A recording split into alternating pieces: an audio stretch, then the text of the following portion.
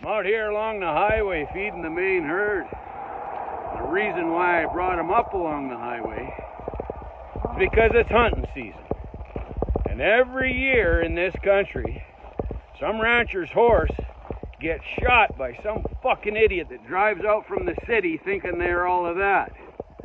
They're not allowed to shoot from the highway, and that's why I brought the herd up here. So this is to all you fellas that think you're a fucking hunter. Make a goddamn sure thing you know what you're fucking shooting at before you squeeze the trigger, you idiots. People's horses and livestock are out here. Hey guys, this is Marcel with IrnieracingNews. Hope you're enjoying the videos of the real Canadian Cowboy.